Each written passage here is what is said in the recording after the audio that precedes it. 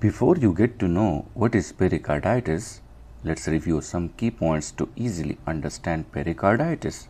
There are three layers of tissue form the heart wall. The outer layer of the heart wall is the epicardium, the middle layer is the myocardium, the inner layer is the endocardium, and a sac-like tissue surrounding the heart is called pericardium. Pericardium is the thin, two-layered, fluid-filled sac that covers the outer surface of heart. Pericarditis is a short medical form of peri, which means pericardium, and itis, which means inflammation or swelling.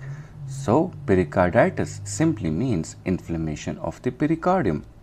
In other words, pericarditis is swelling and irritation of the thin, sac-like tissue surrounding the heart. Pericarditis usually develops suddenly and may last from weeks up to several months. Sometimes there is extra fluid in the space between the pericardial layers, which is called pericardial effusion. Most people do well with prompt treatment, rest, and medication. Others may need a procedure to drain fluid from their pericardium, which is known as pericardiocentesis. In most cases, people make a full recovery. However, it can take weeks or months. Pericarditis often causes sharp chest pain. The chest pain occurs when the irritated layers of the pericardium rub against each other. Get medical advice if you have chest pain. The tests needs to be done for pericarditis are chest X-ray to see the size of your heart and any fluid in your lungs, electrocardiogram to look for changes in your heart rhythm, echocardiogram to see how well your heart is working,